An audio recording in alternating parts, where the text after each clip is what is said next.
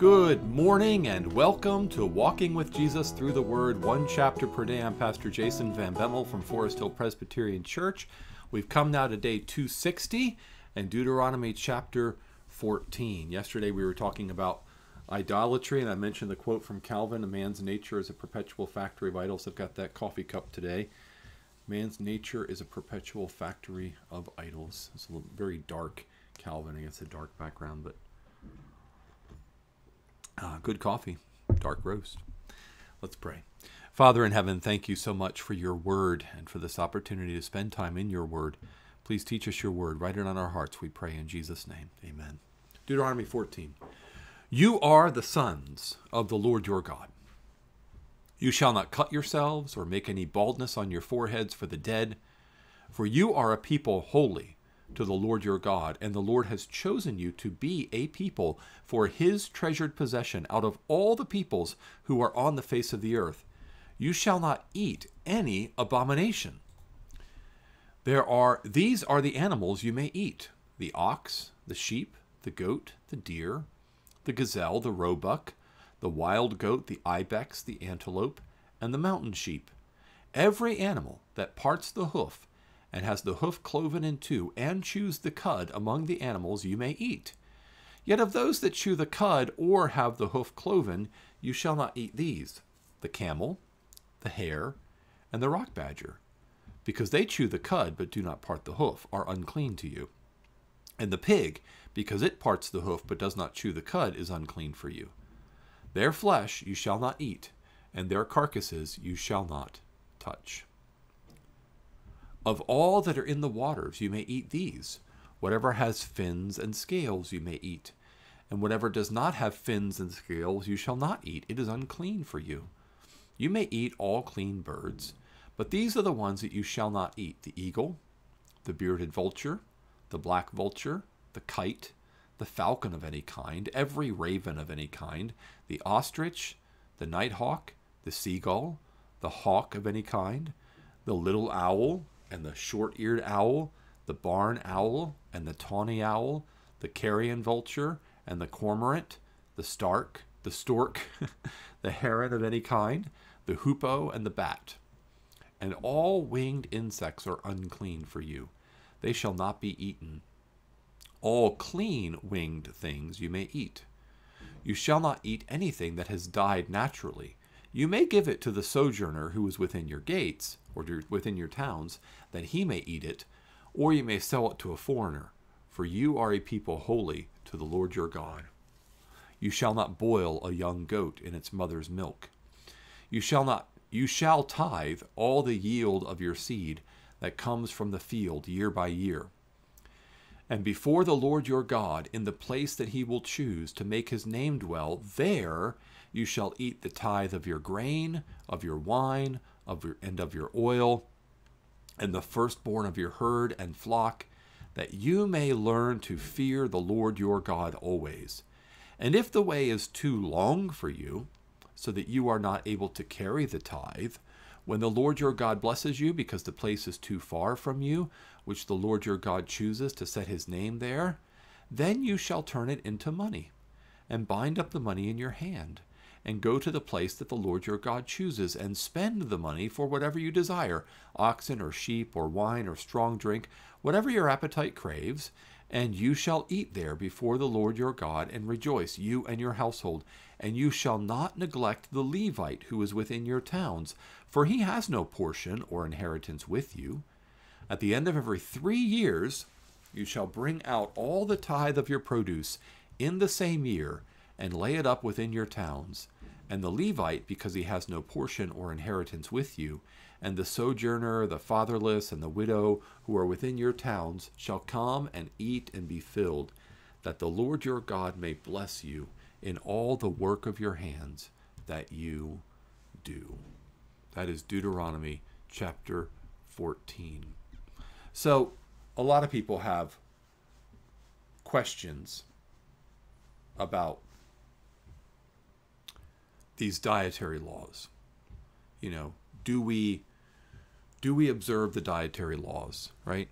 This is some people wonder about this. Well, it's actually very clear in the New Testament that we do not anymore keep the dietary laws. In fact, of all the things that are clearly said in the New Testament, this one is probably one of the most clear. Jesus says first in the Gospels that what goes into a man does not make him unclean, but rather what comes out of a man, thus declaring all foods clean. That's in Mark chapter 7. But he says it's not what goes into a man that makes him unclean, but it's what comes out of a man, out of the heart. Come forth all the cursings and blasphemies, and those things make a man unclean. And then in Acts chapter 10, when God calls Peter to go and share the gospel with Cornelius and all of his household, he shows him a sheet laid down from heaven with all kinds of animals on it, all kinds of animals. And he says to Peter, "Arise, kill and eat." And Peter says, "I've never eaten an unclean thing in my life." And God says, "What I have called clean, do not call common, or do not call unclean what I've called clean." And 3 times God shows him that vision.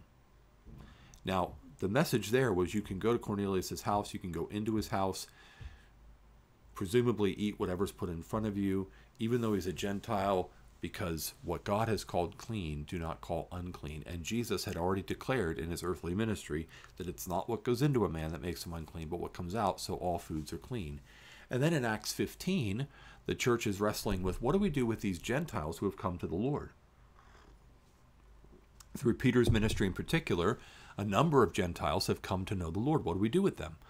Well, the decision is made not to put any of the dietary laws or any of the festivals and feast days or any of that ceremonial aspect of the law on those people, but just to tell them, abstain from sexual immorality, from food sacrificed to idols, and don't drink blood. Don't eat meat that still has blood in it. So that's important. He's not talking there about a rare steak or a medium rare steak. He's not talking about that. He's talking about animals that were killed in such a way that the blood wasn't drained out of them, and so the meat is literally like blood saturated. And that was a decision of the Jerusalem Council to have peace within the church.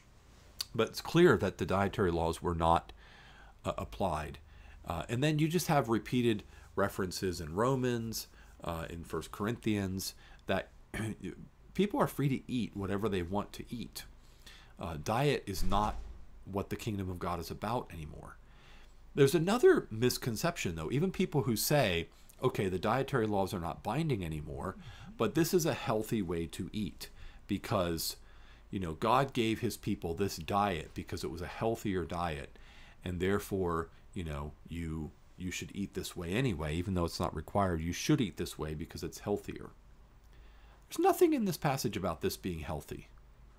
That is not the point of God giving this diet.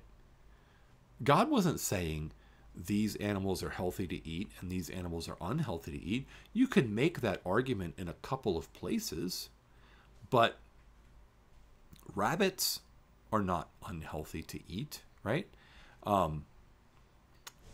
If cooked properly, lots of things are healthy to eat that are on the forbidden list. And, people say, well, it was hard to cook it properly. Well, that's not what God says the purpose is. The purpose is to mark his people out as being holy, being distinct, being set apart. In fact, one of the things you'd have to struggle with if you think that God's primary purpose here was health, in verse 21, he says, don't eat anything that's died naturally, but you can give it to the sojourner within your gates, or you can sell it to a foreigner. But you're a people holy to the Lord your God. If the issue is health here, God's already told them earlier in the law of Moses that they are to treat the sojourner and the foreigner the way they would want to be treated, that they're to be equal justice under the law, equal treatment. So why would you give something that you know is unhealthy to a foreigner? That's not loving. That's not treating them well. So it's not the case that, if this animal died naturally, that therefore it's unhealthy. I mean, people had sense to know when an animal died of a disease and it was a diseased meat versus something that is still perfectly healthy to eat. But the issue wasn't that. The issue is holiness. The holiness of God God is set apart. God is in a category by himself. He is, in fact, he alone is triply holy. In Isaiah chapter 6, Isaiah sees this vision, and the four living creatures around the throne say, holy, holy, holy. He is triply holy, in a category by himself, set apart, unique. He's separate from sin. He's separate from defilement, but he's also in a category unto himself. We are his holy people. We are set apart. Now, what marks us in the new covenant age as being his holy people is not our diet or our clothing, except in issues of modesty. You could make a case there, but it's our speech and our conduct. We are to be holy in our speech and in our behavior. We do strange things like get up on Sunday morning and go worship God together with his people. We do strange things like take the first 10% of our income and give it to God as a tithe. We do strange things like serve others and be kind to others and treat others the way we would want to be treated.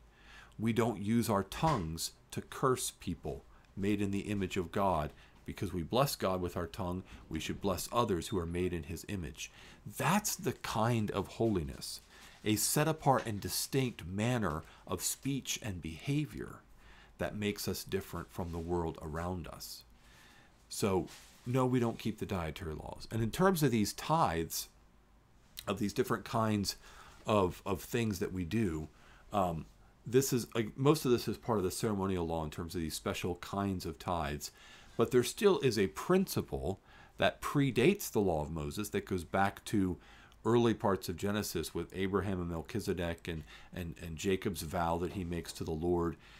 So early Genesis, before the law of Moses, there's still a principle that if you belong to God as his holy people, you do worship him. And part of how you worship him is by giving him the tenth, the tithe, the first tenth, first fruits, firstborn. And so that principle is an abiding principle. It's not particular to the ceremonial aspects of the Mosaic law. So we are to be God's holy people. We are to worship him and honor him with all of our lives because he has redeemed us and we are his. Let's pray. Father in heaven, thank you so much for your love and for your word and for the perfect way in which you reveal yourself to us and you give yourself to us. Help us to be holy, even as you are holy. Help us to live lives that are set apart for your glory, for you are worthy of everything we have. We pray this in Jesus' name. Amen. All right. Well, tomorrow we start 1 Corinthians in our morning devotional, so I hope you can join us for that. Day 261 tomorrow takes us to 1 Corinthians chapter 1. Have a blessed day in the Lord.